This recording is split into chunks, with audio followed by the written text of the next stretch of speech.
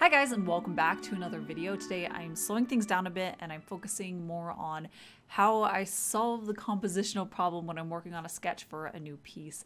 And I know I say this all the time, but figuring out compositions, that is one of my favorite things when I'm working on pieces.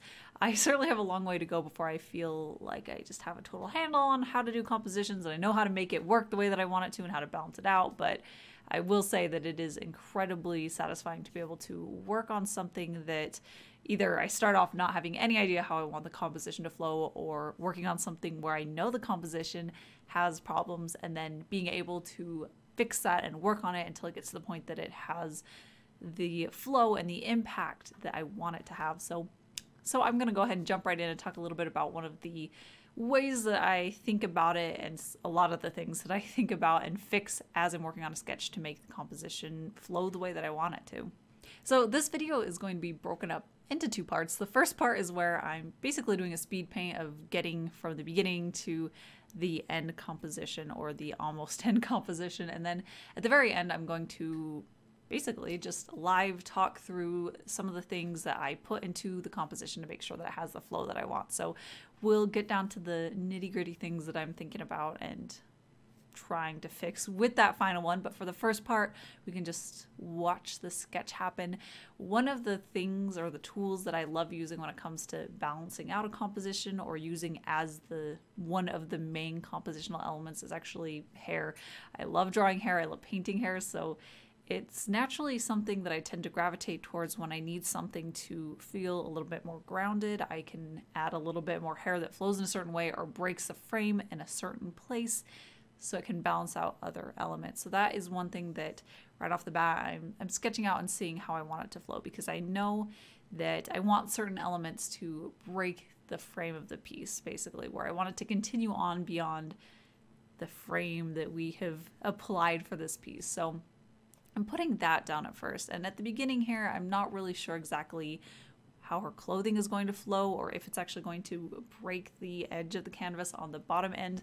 But the more that I'm working on the hair and the more that I'm pushing and pulling with how much of the edge of the piece it's breaking, the more I'm deciding on how I want to solve the clothing problem. So I do a lot of different things with her clothing. I actually end up cutting quite a bit of it out because it's a lot of just trial and error of seeing what things flow the way I want it to and which ones don't.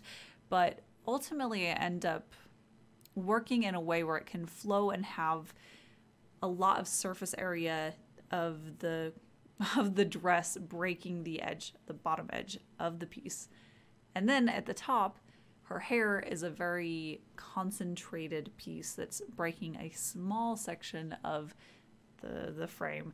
And that is, like I said, it's kind of a process. I go through a lot of different phases where I'm working on having the hair have more area devoted to it, and I also work on certain compositions where the clothing has less, and it's just a give and take. But that is one of my favorite things, like I said, is just ebbing away at certain areas and seeing how it affects the other areas of the piece. And that really is what composition is all about, is that when you change one part on one piece, that weight that it had or now has or doesn't have anymore affects how the rest of the piece has weight. So if you put a lot of weight, and I say weight because it's actually kind of interesting that visually elements can feel heavy or feel light, but if I put something that has a lot of mass to it really close to the edge of the picture without something at the top to balance it off, then it's going to feel really bottom heavy. So for this kind of approach, if I had put all this clothing mass right on the bottom of the piece and it was mostly balanced out as far as where she's positioned within the piece, and then I didn't have something breaking the edge at the top, it would feel really bottom heavy. Now, a few solutions to that is having something really sharp and impactful breaking the edge or having a lot of weight at the top, and then that way it feels anchored down, and then it has a lot of weight at the bottom, but it's anchored at the top, so it feels comfortable to look at and like it's balanced, but it's also asymmetrical, and that is where it creates a very interesting composition. But I can also balance it out by playing with the negative space around the figure and how much space I leave at the top as opposed to the bottom, which has a lot of weight to it. So there are a lot of solutions for the same problems, which is, again, one of the things that I love about compositions, is that there's not one right answer, which means when you're feeling like you're in a rut of repeating the same kinds of compositions, you're using the same kind of tools, and you're ending up with the same composition, is that you can take those problems and force yourself to approach it in a completely different way. If you feel like you're using that same attack plan, you can take those tools away from yourself and then force yourself to think of a new alternate route to get to that end result. Okay, now it's finally time for the slowed down explanation part of this video. So first things first, as you can see on my Photoshop document, there's these really bright blue lines, and those are guidelines, and this is really easy to put into Photoshop. All you have to do is go to, let's see if I can remember, View, New Guide Layout, and then you select that, and then you just choose to have 3 rows and 3 columns.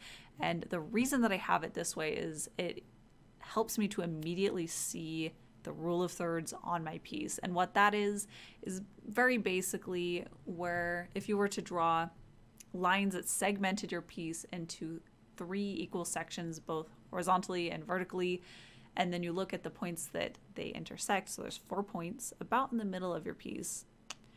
Those are very good places to put your focal points on, because the eye naturally likes to gravitate to that point on a piece that feels really comfortable. So I always have those guidelines up when I'm sketching now, because it helps me to give a little bit more framework to the sketches as I'm working on them and see a little bit better where I want them to be placed. So for this piece, as you can see, her face is pretty close to one of the rule of thirds. Actually, her eye is directly or almost directly on one of those points, which is one of those things that visually we love to look at eyes first. That's kind of hardwired into our brains to look at eyes and faces first. So putting her eye right on that focal point, it'll make sure that when a viewer is looking at this piece, that has a lot of impact, and that's what I want. And then on the other point across from that, that's where it's a little bit less precise, but I do have her hands and her hair and a little bit of negative space in between. And those places are still important. So that's kind of a secondary area for the eye to focus on, but that main focal point is still her face, and it's still hitting that point for the rule of thirds. Anyways, moving on, like I talked about a little bit earlier, I have her hair as a really condensed shape that breaks the top plane of this picture. But because it's very central or almost center in this piece, it has a lot more weight to it. And then on the bottom, I have a lot of her dress, but it's covering all of the bottom and a little bit of the sides. So because it's like the spread out mass, it has a lot of weight to it, but there's a lot of impact as far as having that singular strand of hair. So it helps it feel a little bit more tethered and balanced. I also wanted to have these wolf footprints in the snow around her, but they're going to be very light in value. So they kind of break a little bit the overall composition, or it doesn't really break it, but it distracts a little bit from it. So I knew going into that they would need to be a very low contrast element, kind of a second read. But the areas that I wanted to have a lot of contrast needed to be focused on where I wanted that to be the focal point. I wanted it to have a lot of visual weight. So I have her horn inked in pretty dark. I don't know if it'll end up that way, but I do know that if I include dark elements, it needs to be something that's related to the focal points, or it needs to be something that I'm really designing into it so that it doesn't change the contrast or change the composition. That again is something that you really have to pay attention to. If you have a lot of contrast in your values in certain places, it can have a lot of weight, whereas you may have had a really balanced composition beforehand and then put in this like really striking black in an area that can't support that kind of visual weight, then it can throw off your composition. So you want to think about your values as you're working on your composition and figuring that out. But that is it for today. Hopefully at least some of that made a little bit of sense. I do have a link down in the description that'll take you over to my Patreon page, which is a wonderful way to help support me and this channel. So if you want to throw a little bit my way to help me keep making these videos and make more artwork, that is a great place to do it. I do want to give a huge thank you to all of my patrons, but that's it for today. So I will be back next, or this Saturday with another video. So I'll see you guys then.